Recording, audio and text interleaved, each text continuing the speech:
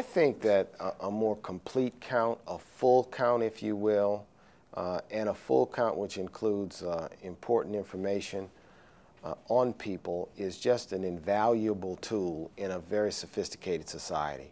The more we know, the better we can solve problems. The more we know, the better we can forecast about future trends in this nation.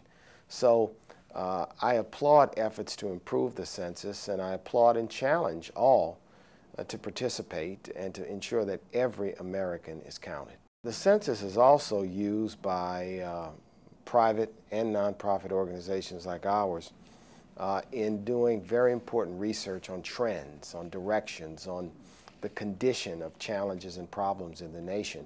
So no one should ever underestimate that the census affects them and their families. The most important way that we use the Census Bureau data is in the development of what we call the Equality Index, which is an index of racial inequality in America.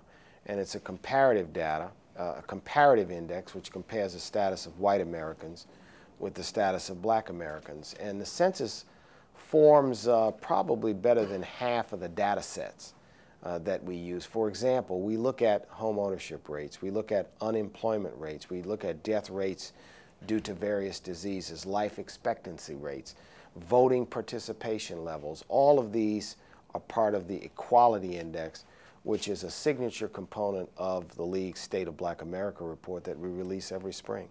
In the past, we've been a Census Bureau information center, I think, to ensure that when we talk to and work with the almost 1 million people that we talk to and work with on an annual basis, then I feel very strongly that to the extent that we know and can help people understand the census, then we're going to be an ally in ensuring an accurate count.